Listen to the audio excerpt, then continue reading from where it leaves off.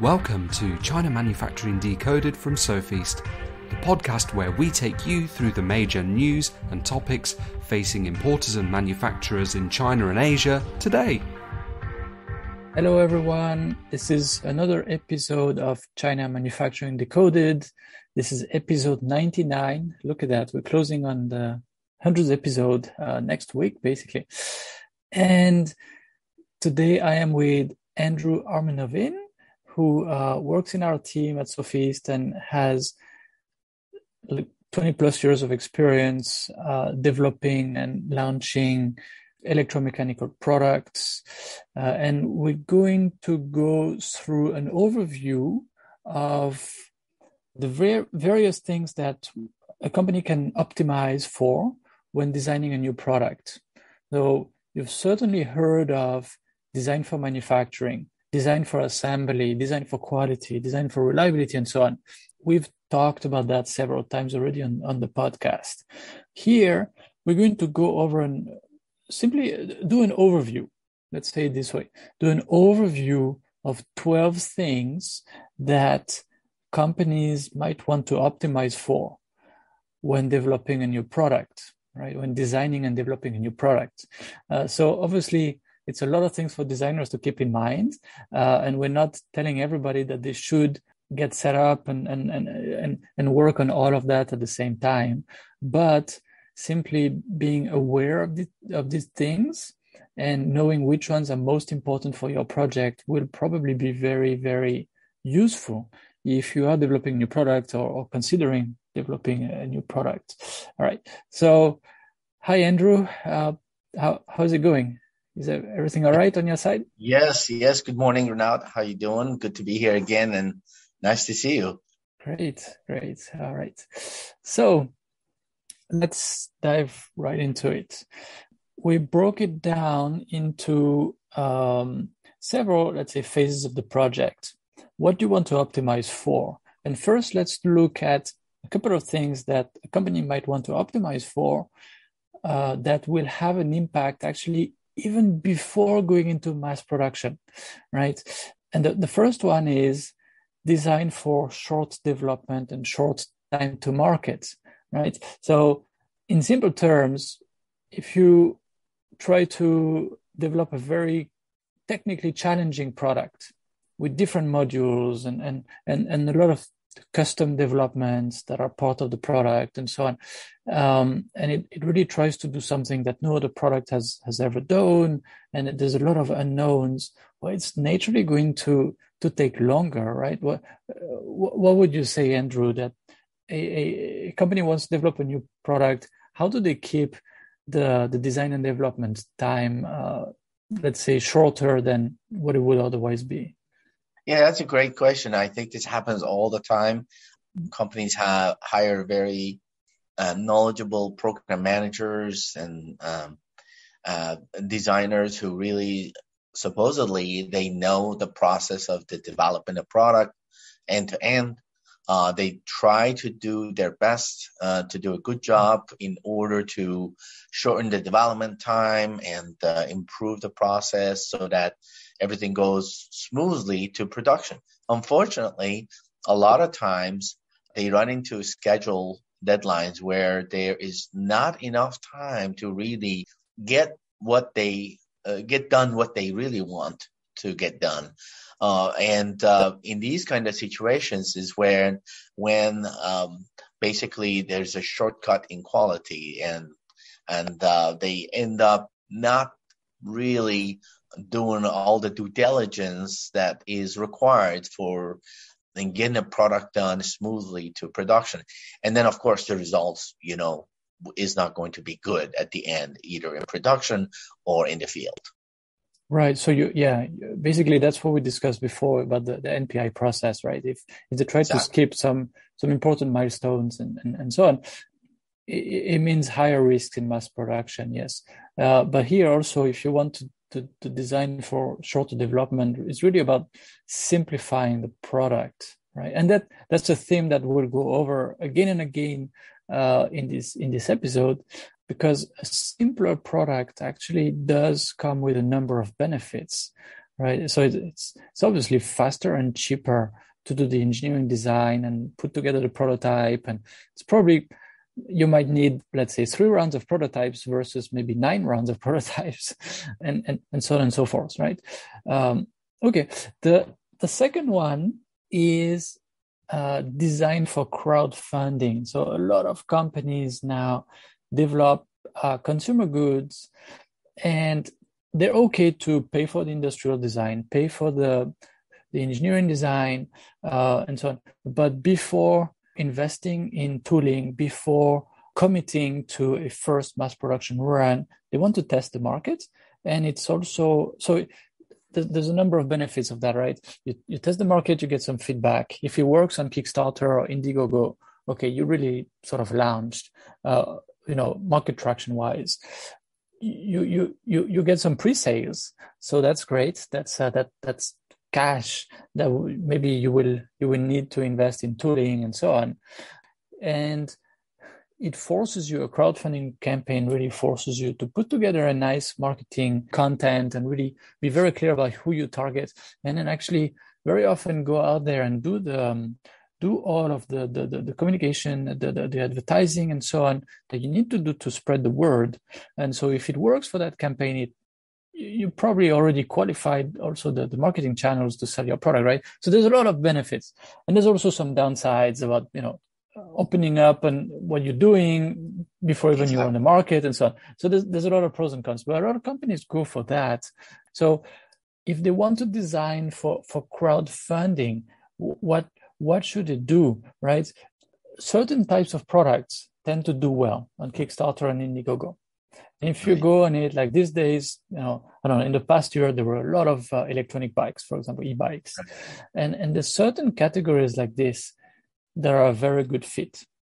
And there's some other product categories that are not a very good fit. So you might first want to double check on your concept before going into that. Yeah. And it has to have some kind of cool aspect to it, or a smart aspect or something that really differentiates it in a way that will look good on that kind of platform. And number 3, if you design for crowdfunding, you really want to plan for that from the start to get to a prototype that really looks good as early as possible, because this will really be instrumental in your campaign. So that's design for crowdfunding. Let's go into the next stages, because we have 12 of them to cover. Yes. Let's get to the aspects that you want to optimize for, that will really allow you to reap benefits during production. And the 2 big ones, I'm going to spend a bit more time on these ones, are design for manufacturing and design for assembly. So maybe Andrew, can you walk us through first DFM, design for manufacturing? What usually does that entail? Well, design for manufacturing, DFM, and also design for assembly, DFA. All of these are part of a DFX, design for excellence type of process.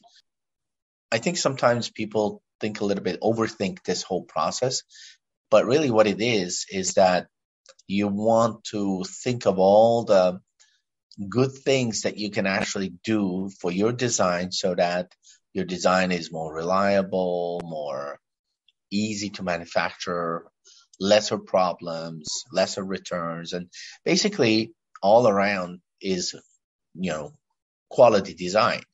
And that's really what design for excellence is. You want to make sure that, for example, when we talk about this DFM, design for manufacturability, you want to make sure that the design that you have is going to be unique in terms of one way to manufacture and not have any kind of strange failures come up that you can't figure out and fix.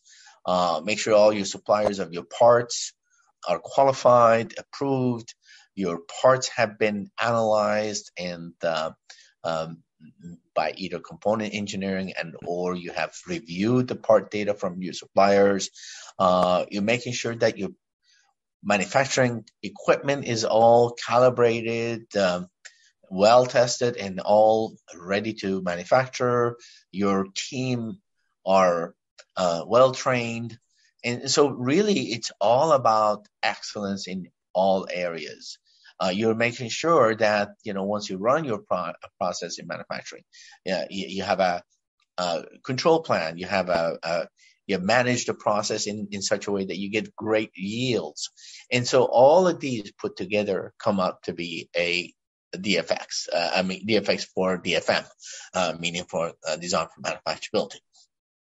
In the same way, DFA, design for assembly, is actually part of the manufacturing as well. So it's an input to the whole manufacturing process. And so in order to be able to have a really good assembly line process, first of all, your assembly line itself has to be designed well so that you don't have a human factor there where operator comes to work not feeling well and all of a sudden affects the whole reliability and quality of the line. You don't want that to happen. You don't want to have a situation where there's a lot of variability in going from one operator to another, or impact of, for example, not enough jigs or automated process where assembly and everything is all so much manual, so much variable. That is not going to help the assembly process in terms of DFA. So the whole purpose of the DFA is you want to make sure that the assembly is going to be mistake proof. The assembly line is going to be continuously, in terms of quality and reliability, going to be consistent, lesser variability from one operator to another. And at the end, basically, the product is excellent product, ready to test, and is going to pass the final test. And that's really the goal. And if you can achieve that by making sure that your operators are trained well, your line is designed well so that one operator is not overloaded and another one is, sitting idle, and then your parts are basically managed in a way that, you have the proper jigs that are automated in the process so that you have consistent, for example, connectivity in these jigs or whatever you're doing. So when you have this sort of process, you end up getting a very nice design for assembly. So you basically, your assembly line is going to deliver exactly what you're looking for. And eventually, if you have DFM in place too, then you can look for really good yields. You're going to achieve those two goals. Right. So taking a step back, let's say I'm a product designer. I start to put together the mechanical drawings and I start to qualify some of the components, and I start to think of, what needs to be custom designed versus maybe reusing something standard on the market. How does all of that affect me? Because a lot of the things you said often come a little bit later, and that might be a mistake, right? A lot of the things that we're saying here is that really, from the start of the product design, we should plan for the impact of what is designed on manufacturability, assembly, quality, lead times, and so on. So, what would be a few tips if you had a few bullet points to give to a product designer? What would they have to keep in mind? I think what I would say is that, if you are designing a product, make sure you think about, first thing is the end user, the customer, and the environment that the product will be used. That is probably the most important, critical.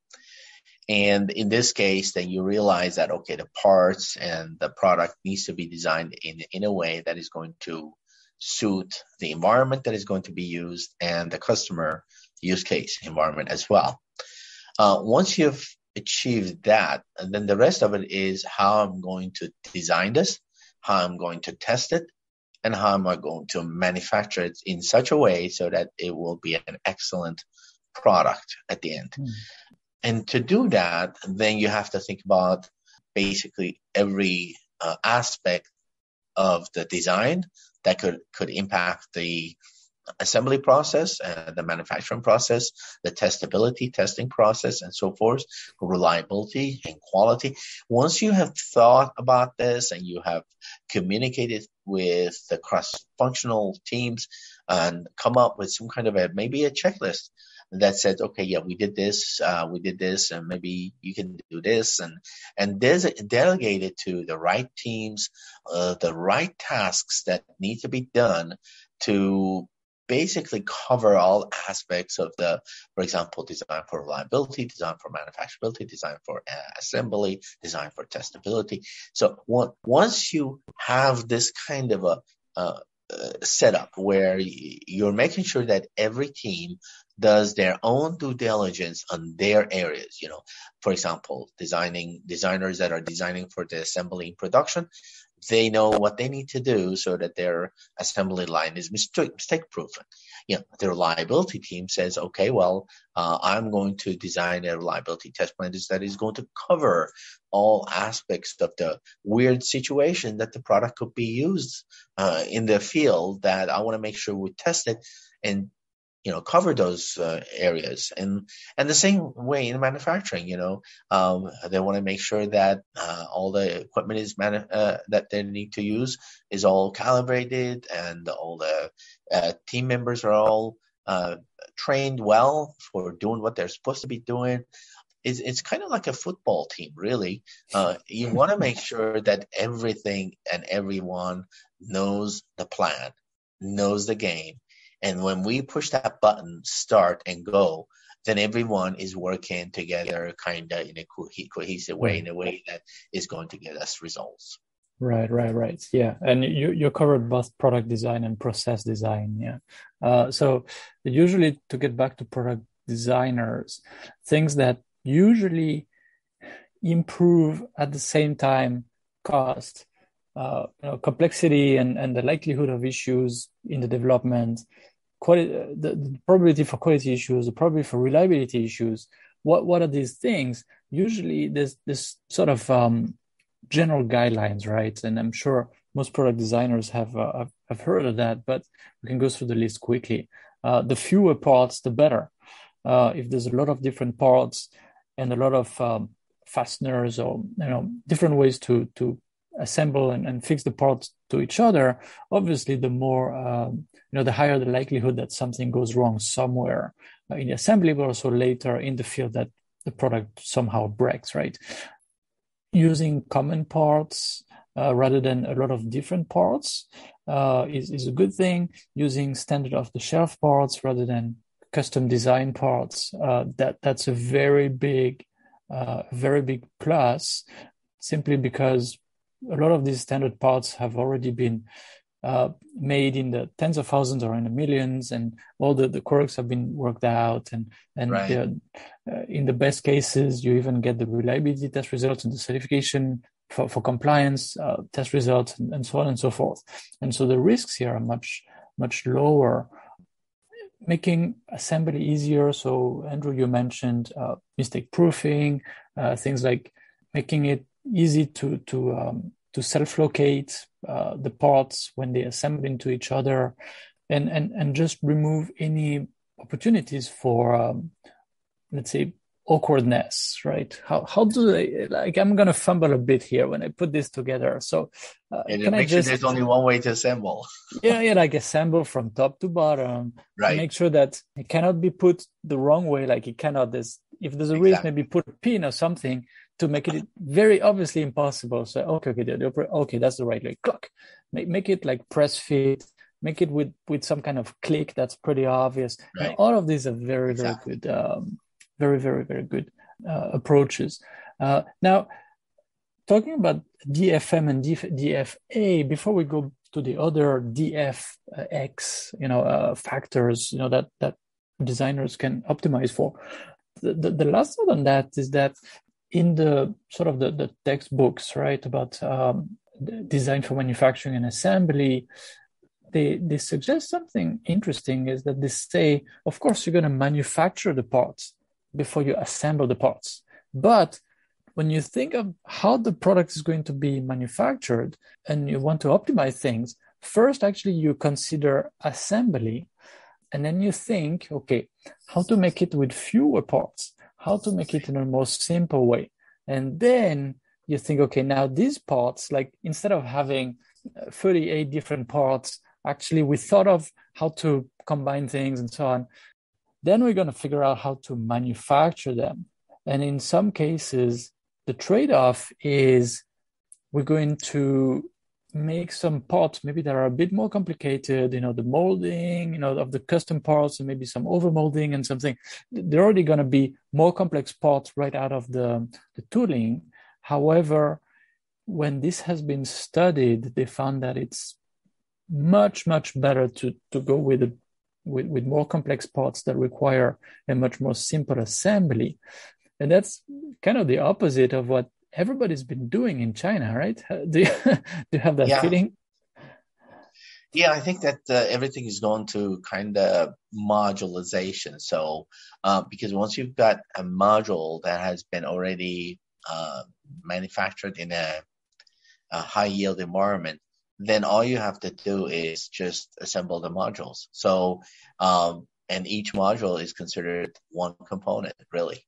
And so then that way it looks like you're actually assembling very little parts. You got 10 modules you connect, and that's 10 parts. It's much easier to do that than assembling, 100 different parts, and you got 300 people working on the assembly line. And the more people you have, and the more parts you have, you are increasing a chance of some kind of a mishap or failure, and reliability goes down, as you know. And I think that those are great ideas. When it comes to, for example, mobile phone system, and when you're assembling mobile phone, it used to be that you had to assemble every single part. And that just was not only hell, and the reliability was terrible, but now they have pretty much like modularized it. The display assembly is just one module. That's it. The whole display, all the electronics, everything is all combined into one module. You put that in the cover, which is another part, and then you just connect it to the main, PCB, and now you've got 3 parts there, and then you got another battery and some other covers and so forth. Basically less than 10 different modules, and you've got the whole thing assembled. In fact, the wonderful thing about modularization is that you can repair it easily. Basically, you can troubleshoot and find out where the problem is. Then you realize that, okay, it's in this module. You just replace that module. And actually cost of repairs go down in that kind of way. And in fact, I think a while back, Toyota did that with their products. Basically, you just had to figure out and troubleshoot where the problem was. And you just take that part out and put another part in. And that's why a lot of people loved Toyota, because they could just do the repairs themselves. And so I think going to that direction, and eventually everything is going to go to disposable, right?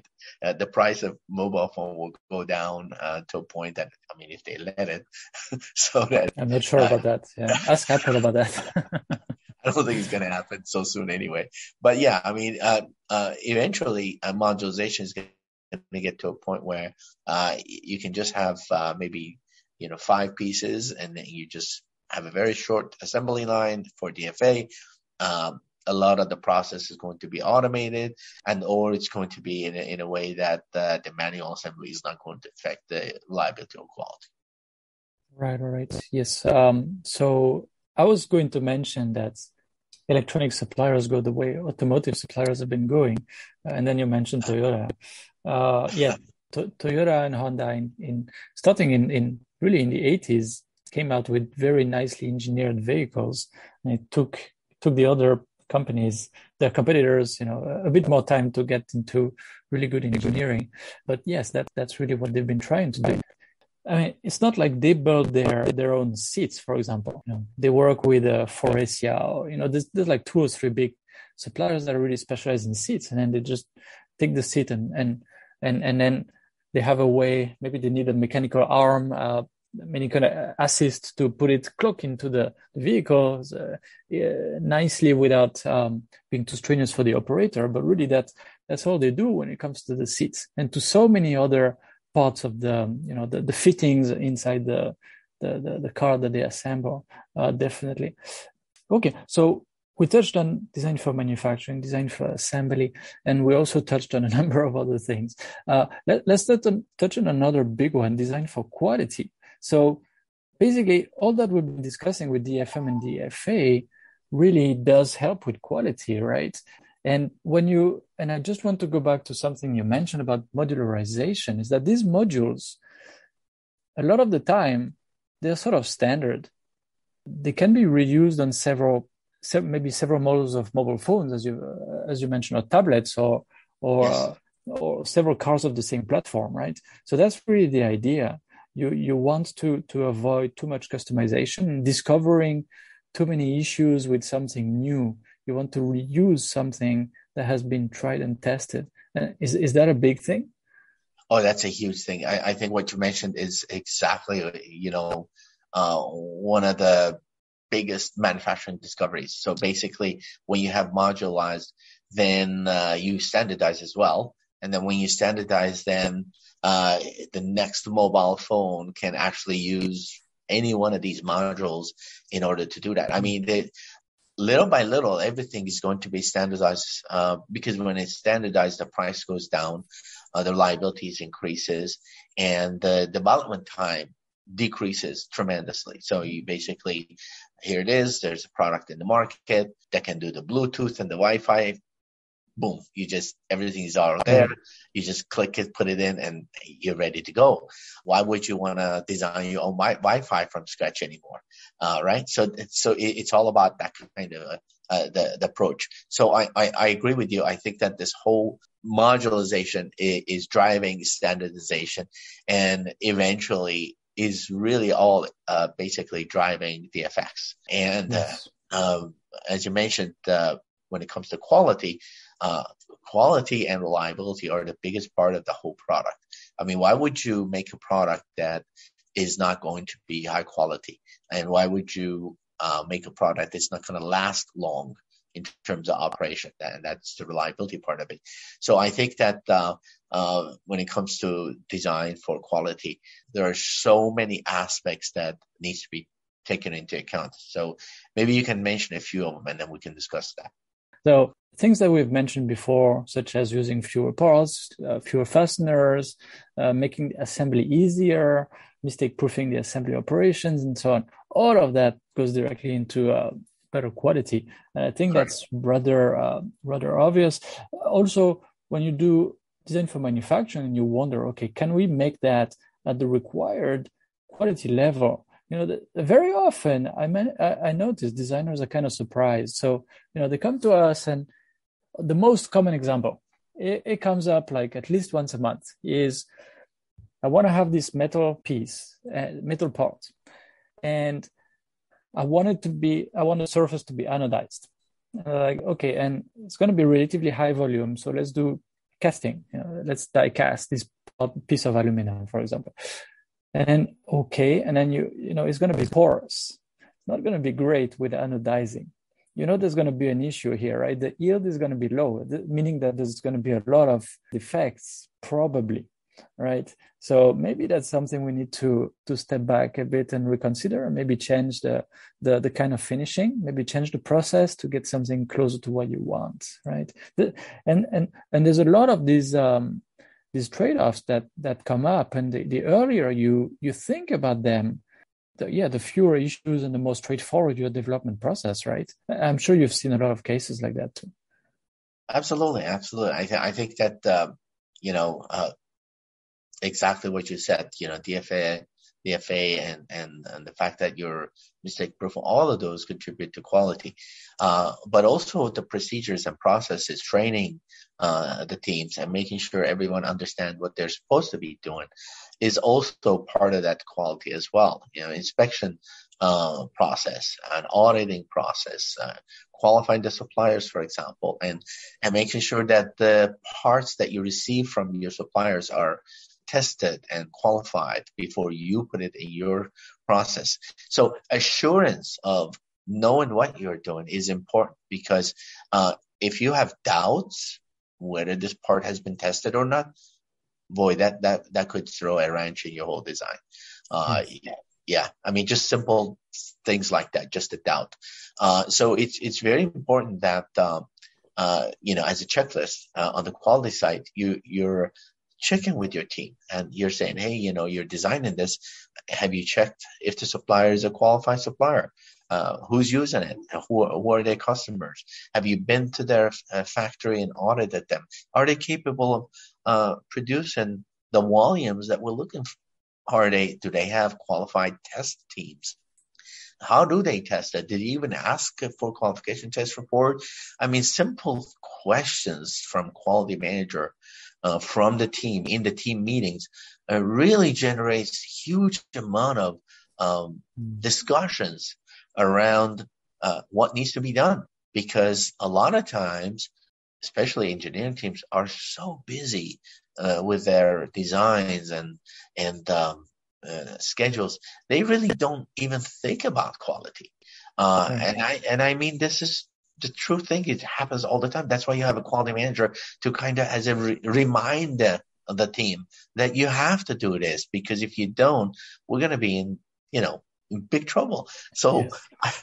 I think that a lot of times some companies, at least in the past, have overlooked quality, especially like brand new companies that they're just like, startups and so forth.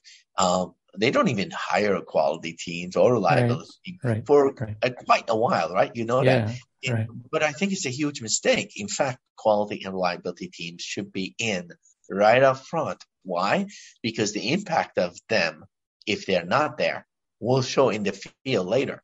And this has happened all the time. Next thing you know, after 2 years, the startups are hiring quality director. Why? What happened? Well, we have shipped several products and we have all kinds of issues in the field and we don't know how to fix it. Well, if you hired me way up front, then you wouldn't have this problem. Yeah, right. Better late than never. I mean, but if you do it earlier, it's going to save you a lot of money. Yes. And this is really about design, because who picks the component suppliers typically is the designers. And they need to at least ask the right questions to see the difference between a supplier that will deliver them 10 parts that will make their prototype work versus a supplier that will deliver 10,000 parts with high quality. It's very, very different. Very different. Yeah, absolutely. Yeah. Packaging. I was going to skip that one, but it's a simple one, but one that also people tend to forget is they say, okay, we're going to ship this, e-commerce, whatever. And then we've had a project, I remember, where they were doing all their cost calculations. They say, okay, and we're going to send this with a FedEx standard package, and okay, it works. And then they started to design the thing, and then they noticed, actually it's going to be heavier or too large, I forget, for the standard package. So we're going to get to that other package. And now the whole thing crumbles. The whole economic model crumbles. Now what do we do? And they figured out they had to go back and redesign the whole thing, or they would never make money on their product. Right. So packaging is quite important, and I think we don't need to cover that in depth, but it's something that people need to plan for. So at least have a plan for it, and verify the plan, the assumptions. I totally agree. I just want to make a small point on the packaging. I think packaging is very, very important from a few points of view. In the eye of the customer, sometimes the packaging might mean brand reliability, brand quality, and or brand reputation. You get a highly reputable brand, you're expecting that you're going to get a really good package that looks nice, looks beautiful, contains the product in a way that is safe, and that is going to hold the product safe and high quality and high reliability through the whole transportation, through different kind of environments that this packaging is going through, and at the end is going to make it to the hands of the user intact with no failures to the product or damages to the package. I think that, of course, as you know, you can overdo the packaging. something that really doesn't need to be that expensive. You don't need to package it, in heavy duty expensive stuff. But at the same time, you have to balance it. And that balance is the trick. Yes. Yeah. Just to summarize on packaging, I think there's like the outer packaging doesn't really matter in terms of impression, but the unit packaging is really part of the product. It's really part of the experience of I unpack it and I take the product out and everything. And there's more and more brands like Apple and others that really pay a lot of attention to that. And the key objectives usually are protect the product, make sure there's a nice experience, exactly. and at the same time balance it with the costs of shipments, right? Or exactly. Courier for e-commerce. Yeah. Okay. Right. Okay. Let's go into the elements that really come up after the sale when the users have the product in their hands, right? Design for reliability and design for maintainability, and you touched on that earlier. So you say that a designer should really first think of the use case, the user scenario, and the user environment, like who's going to use it, where, how, is it going to be outside, inside, is it going to be what temperature, is it going to be, blah, blah, blah, right? And let's say in big companies, would they typically start to put together some kind of risk analysis in a little bit of a formal manner, or how would they handle that? Yeah, it's a good question, because I think that it depends on the type of company they are.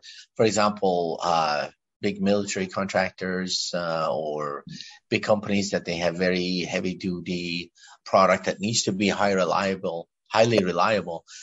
Those companies definitely think about reliability and quality, and they try to start up immediately, right, with the thinking about design for reliability. For example, they already have like a car companies, they already know or think about, for example, right from the start, what kind of a life they want for their product reliability life, for example, 10 years, 30 years, and so forth. And then they definitely have an experienced reliability engineering team that actually starts working on concepts of the reliability philosophy and even the theoretical reliability in terms of analyzing the life of the product, trying to design for reliability right from the start, working with the design team and making sure the design team really understands what the end product should look like, how it should fare in the environment and in the hands of the user, and how you should think about every aspect of the reliability in the design at the early stages of the design. And then usually in startups and so forth, as I mentioned, sometimes they forget about it at the beginning, but then soon they realize that, okay, that we really need to get into this. And maybe at least right after the prototype, they start thinking, okay, how can we make this product more reliable? And they realize that, okay, they have some components from suppliers that are not reliable suppliers. They can't meet the long-term goals of the design in terms of reliability life, in terms of reliability, let's say environments that they have to go, temperature variations and so forth. So they quickly start looking for suppliers that can meet those requirements. And so when it comes to design for reliability, I think that majority of the teams need to, let's say, at least in the development team, they need to be aware of, as you said, the use case, the field use case, and the customers, as well as the environment that the product is going to be used. And then with the help of reliability team, they need to choose suppliers that can meet those reliability goals, components that can meet those reliability goals, and then a design for reliability process that they have to take into account to make sure that the design itself is going to meet the reliability goals. And then so once you think about it, and I mean, like when I say design for reliability goals, for example, they might have to do a part count or some kind of reliability allocation, or perhaps viable analysis on the parts, on the design itself, and or do some, for example, using the software and so forth, you can come up with some kind of MTBF analysis. At least it's an estimate. It gives you some ideas of where the product is going to start up in terms of design for reliability. And then you start working on designing test cases that can actually mimic the environment and the use case, the worst case analysis of the environment and the use case. And then in this case, you are going to be able to detect and maybe even predict and or find early defects that could happen. And that's really the key for design for reliability, because you really want to find those serious defects that could happen in the field way early in the design. And once you find it, for example, in the EVT, DVT, then you have fixed it. And once you've fixed it, you're not going to see those in the field again. But most often what happens is that I think definitely one of these things happens. Either you have an not so much experienced reliability team that they don't design a test case that can actually find the issues. For example, the test case could be too loose, and basically it passes everything. That's not good. Or you could have completely the reverse side. You have a test case that it fails everything, and it's almost like a test of failure, and that's not good. So a good experienced reliability engineer knows exactly where the fine line is, where it meets the operational goals, but at the same time has a design, has a reliability margin, so that it actually doesn't go all the way to test of failure, but it makes sure the product is tested for that unusual environment and or use case.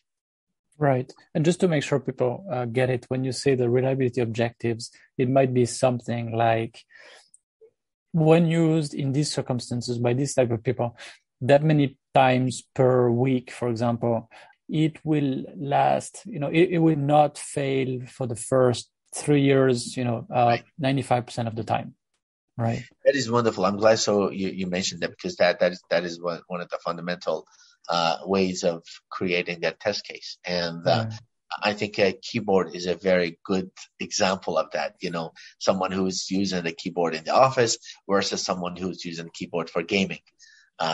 Yes, quite different. Yes. Right?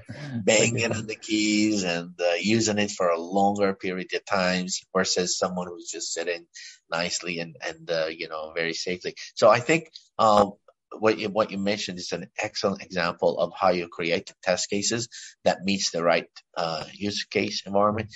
And then a combination of all of these really come up to be DFX for reliability, DFR.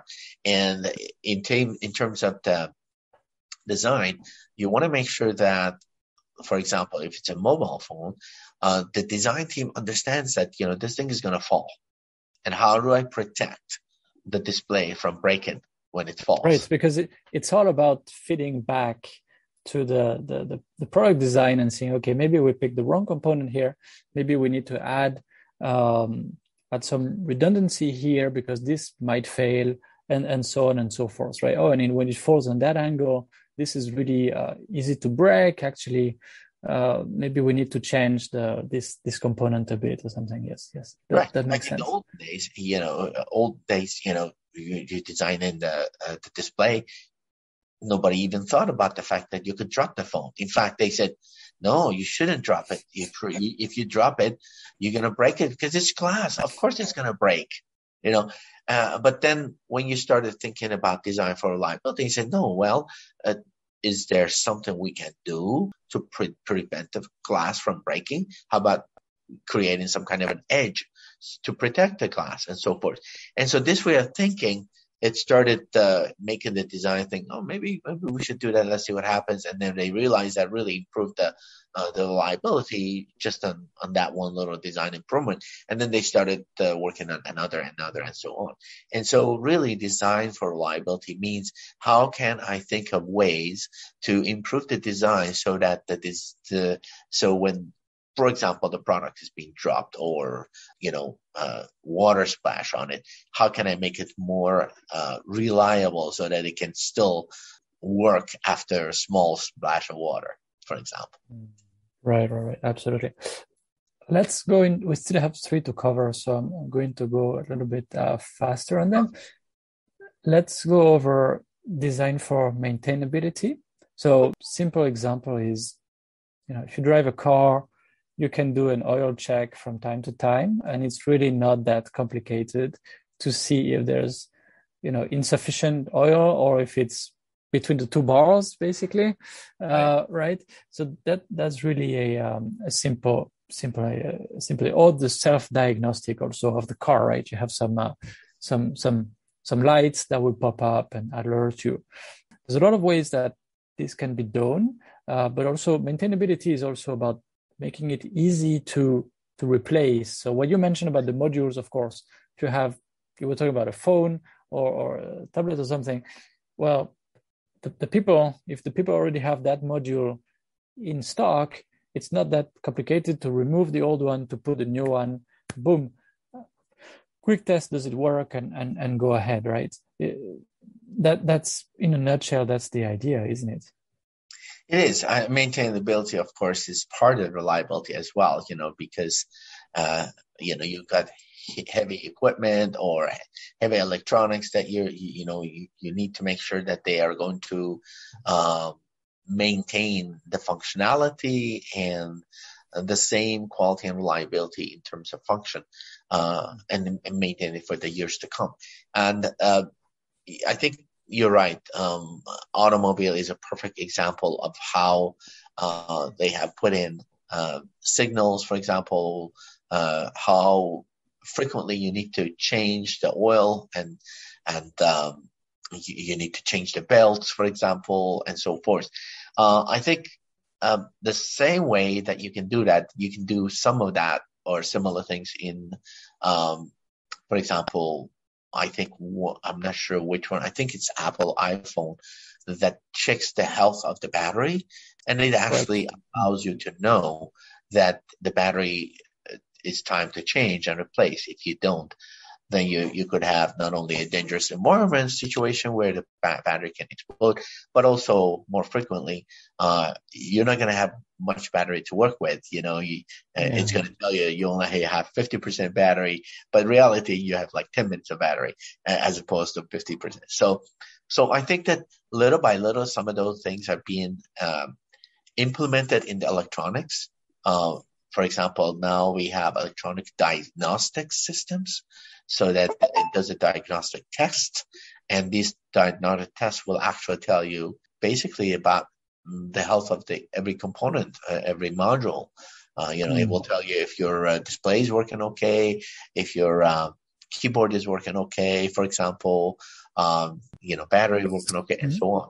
And I think that eventually, maintainability is going to be part of the whole reliability.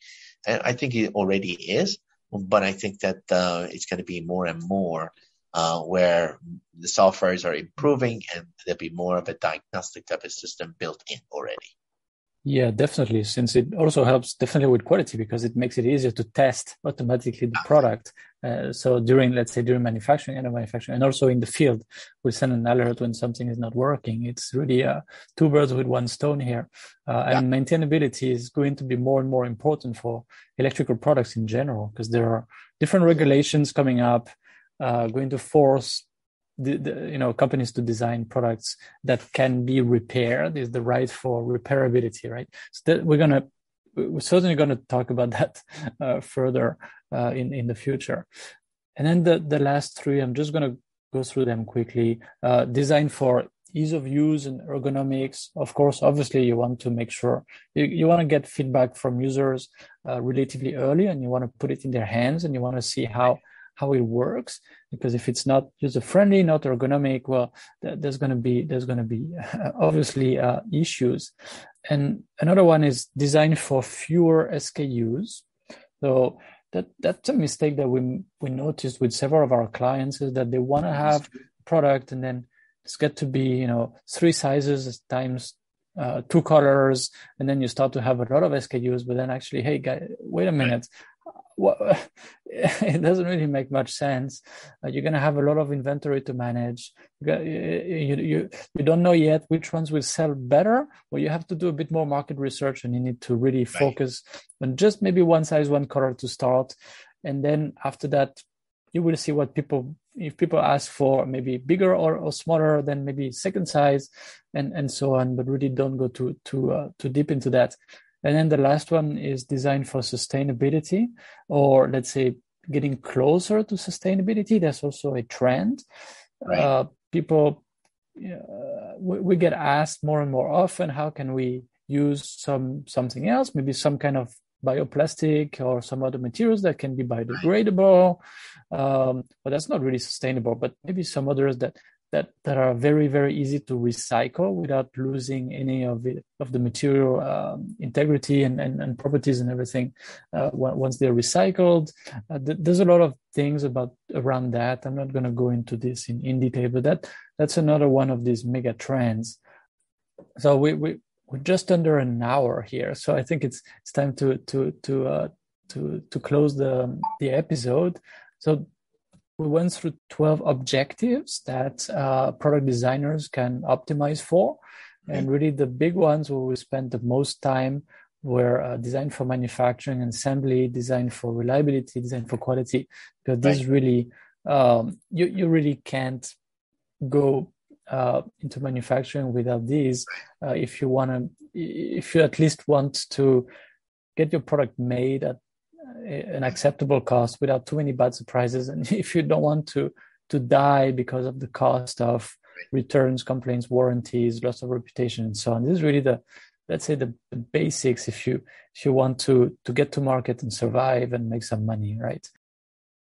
The question is how to implement this, and I think that a lot of companies really don't know how, or they get confused, or they start thinking it's going to take too much time. So the best way to do it is to designate a program manager who's actually managing the whole project program, and then put them to work with a quality manager together. Together, they need to implement check sheet for every one of these DFXs. So, for example, for reliability team, all right, go ahead and give me all the things that you could do for design for reliability. So they'll come up with a bunch of ideas. And then what will really happen is that design for reliability team is actually given some of those important tasks for the designers, and some of them they take it themselves. Design for assembly, design team is given it to manufacturing, and some of it they design it themselves. But someone has to manage, and that will be the PM and quality, where they want to check everybody, make sure that, okay, there were goals and set for assembly. Are they done? Are they ready for the next step, and so forth? And tracking of these tasks has to be done by the PM. Yeah, no, that's really how, agreed. Yes, that's how it works usually when it works well. And one last thing, how does it get done? Well, go where there's expertise and ask for reviews of the design. And that's a part of what we do, and a lot of companies that have this kind of expertise do is they review design and they give some feedback and they challenge, they ask questions, and that's really what helps make the designs much better. Helps make much better products. So on that note, thanks so much, Andrew. That was a great one. A lot of actionable content, quite educational. So I think it was a great one. And thanks everybody for listening. And we'll be back next week for episode 100. Can you believe it? All right. Thanks everybody. Thanks again for listening to this podcast, brought to you by the Sofeast Group. We're on a mission to provide you with everything you need to manufacture effectively in Asia, including inspections, auditing, new product development support, contract manufacturing, 3PL warehousing and fulfillment, and much more across Asia's key manufacturing areas. Visit us at sofeast.com, that's SOFEAST.com, to learn more and get help. If you've enjoyed the podcast today, please do rate, review and share, because it will really help others discover us too.